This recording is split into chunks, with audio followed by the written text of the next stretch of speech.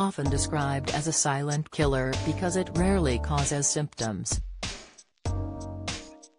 As many as 5 million adults in the UK have undiagnosed high blood pressure, so will not know that they are at risk, according to the British Heart Foundation.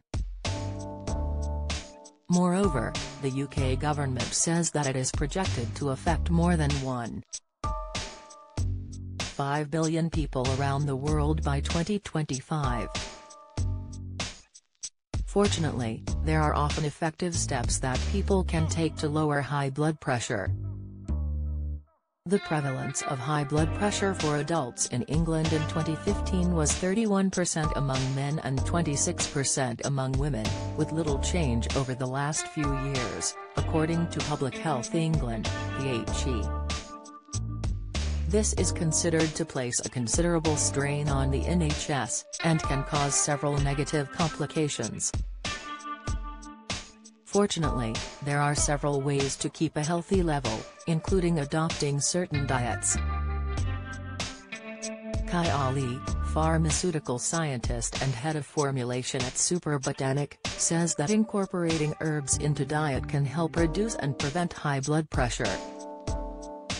Cancer, the popular UK drink doubling the risk of bowel cancer. It's drunk by millions. Kai says that curcumin has anti-inflammatory effects and is an extraordinarily strong antioxidant. There have been many meta-studies to show how curcumin can help reduce high blood pressure, by reducing inflammation of blood vessels, hinder clotting of the blood, and lowering cholesterol levels, the pharmacist adds. Indeed, a systematic review published in PubMed.gov looks at a total of 11 studies comprising 734 participants. It says results of the meta-analysis suggest that consuming curcumin may improve blood pressure when administered in long durations. However, more studies are needed to confirm these results. Pfizer booster shot, the unexpected side effect after third dose. Omicron, two symptoms that come on rapidly. Gary Lineker health damage might have been done. Kai Ali adds that moringa, often known as the miracle tree or the tree of life as it is one of the most nutrient-dense plants on the planet, is a great natural source of potassium.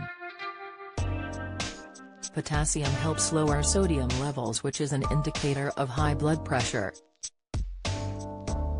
Potassium and sodium work together to control your blood pressure, Kai states. Lastly, the pharmacist says that saffron has antioxidant properties which helps maintain healthy arteries and blood vessels. The NHS says that you should also cut your salt intake to less than 6 grams a day, eat a low-fat, balanced diet and maintain a healthy weight. Some people with high blood pressure may also need to take one or more medicines to stop their blood pressure getting too high. High blood pressure, or hypertension, increases your risk of serious problems such as heart attacks and strokes, if left untreated. The only way to find out if your blood pressure is high is to have your blood pressure checked. If you are overweight, a smoker, or have a family history of heart disease, you are considered at risk for high blood pressure and should have it checked once a year. Blood pressure is recorded with two numbers. The systolic pressure, higher number, is the force at which your heart pumps blood around your body. The diastolic pressure, lower number, is the resistance to the blood flow in the blood vessels. The NHS says, the target blood pressure reading for the over 80s is below 150/90ths of a millimeter of mercury when it's measured in the clinic or surgery, and below 145/85ths of a millimeter of mercury for home readings.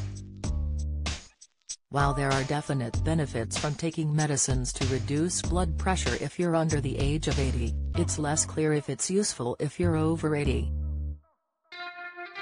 It's now thought that if you reach 80 while you're taking medicine for high blood pressure, it's fine to continue treatment provided it's still helping you and is not causing side effects.